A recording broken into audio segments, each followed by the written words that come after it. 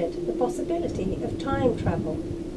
The following 3 stories certainly give food for thought, as it appears that at least 3 such occasions may have taken place in Pelsall village.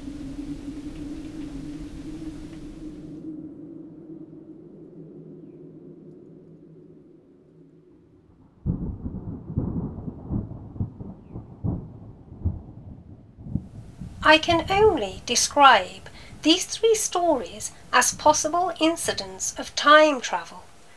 Whether witting or unwitting, it does seem that these people have somehow managed to bridge the gap between past and present, or future and present.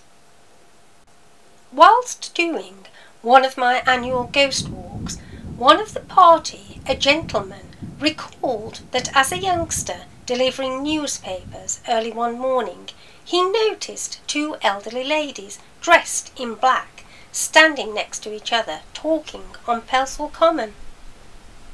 What struck him as odd was how strange they seemed because of their mannerisms and the way they were dressed. They appeared to be wearing Victorian clothing. As he passed them, they didn't seem to notice him at all. Without further thought, he continued his round. Then shortly before turning the bend, he looked back out of curiosity. The ladies had disappeared. Since the ladies had been standing on the edge of the common, had they walked either way, they would have easily been visible, and there was nothing in the way and nowhere for them to go. The memory of this rather odd sighting of the 2 elderly Victorian ladies standing on the edge of Pelsall Common had always stuck with the gentleman, as he is convinced that on that day he saw 2 ghosts, both of whom were completely oblivious to the fact that he was there.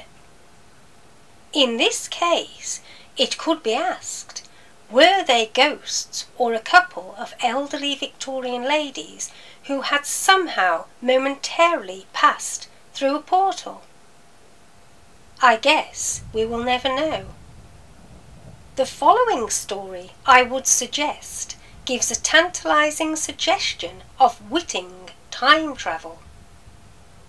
Back in 2013, during one of my ghost walks, when walking past the old Wesleyan school in Chapel Street, Pelsall, one of my party, a lady, was keen to tell me her story.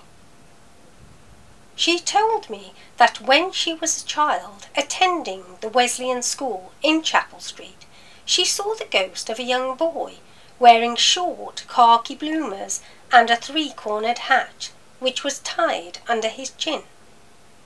The strangely dressed boy was seen by many in the classroom, including the teacher. As they all left the classroom, including the teacher, to locate the child, they watched the strangely dressed boy simply disappear into a wall. Terrified by the experience, the teacher gathered the children together and took them back into class. The memory of this strange event had never faded after all these years, the lady told me. In this case, the fact that the ghostly child simply disappeared into a wall almost suggests that the disappearance was purposeful, in that perhaps his portal was located within the wall. I would also consider the following sighting to be that of a time traveller rather than a ghost, due to the fact that the apparition in question appears to have wittingly managed to cross the line just long enough to be seen. Sophie and her friend were sitting on the floor in the bedroom with the door open, which looked out onto the landing. Although family members had gone to bed, the landing light was left on until the girls were ready to turn in for the night. Suddenly, the girls heard what sounded like pots and pans being thrown up the wall and falling on the floor. As the girls looked at each other in shock, they suddenly became aware of the apparition of a young man wearing a white t-shirt and jeans run out of the wall on the landing and down the stairs. Instinctively, the girls shot up and gave chase downstairs, only to find that there was nothing there. When they got back upstairs, they carefully checked in on the other 2 upstairs bedrooms, only to discover that the occupants were fast asleep.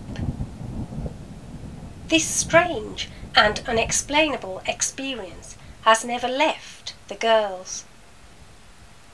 Was this a ghost or a time traveller? I guess we will never know.